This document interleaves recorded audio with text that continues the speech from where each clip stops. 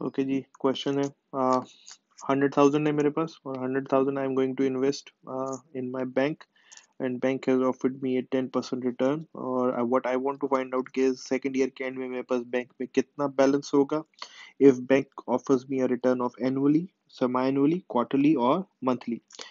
These all can be referred to as compounding periods. हम पहले भी पढ़ चुके हैं. Compounding if annual होती है तो साल में एक दफा रिटर्न है, सेमी एनुअल होगी तो साल में दो दफा रिटर्न है, क्वार्टरली होगी तो साल में चार दफा है, मंथली होगी तो 12.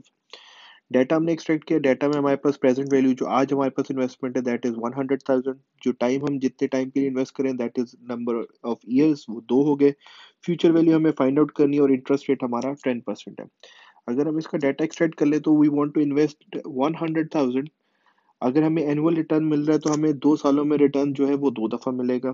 फ्यूचर वैल्यू हमें फाइंड आउट करनी है और पर ईयर कितना मिलेगा, 10%. अगर सेम चीज कन्वर्ट हो जाए सेमी एनुअल में तो what I want to invest is 100,000, जिसमें मुझे अगर एवरी रिटर्न जो है एवरी 6 मंथ्स पे मिल रहा है तो 2 सालों में मुझे कितनी दफा रिटर्न मिलेगा, चार दफा. तो my time would be now 4. जबकि जो परसेंटेज है वो 10% पर ईयर है तो एवरी 6 मंथ मुझे क्या मिलेगा, 5% मिलेगा. सिमिलरली क्वार्टर भी इसी तरह एडजस्ट हो जाएंगे. साल में 4 क्वार्टर्स होते हैं, 2 सालों में कितने क्वार्टर्स हो जाएंगे, 8 हो जाएंगे. अगर एक साल का 10% रिटर्न है तो एक क्वार्टर का 10 डिवाइडेड बाय 4 हो जाएगा तो एक हर क्वार्टरली मुझे क्या मिलेगा, 2.5%. सिमिलरली मंथ भी इसी तरह कन्वर्ट हो जाएंगे. तो अगर हम फॉर्मूला देखें तो फॉर्मूला वही है, future value is dependent upon present value. जो the amount I am going to invest, it is also dependent upon the interest rate I'm going to get and for what, yeah, how many time periods.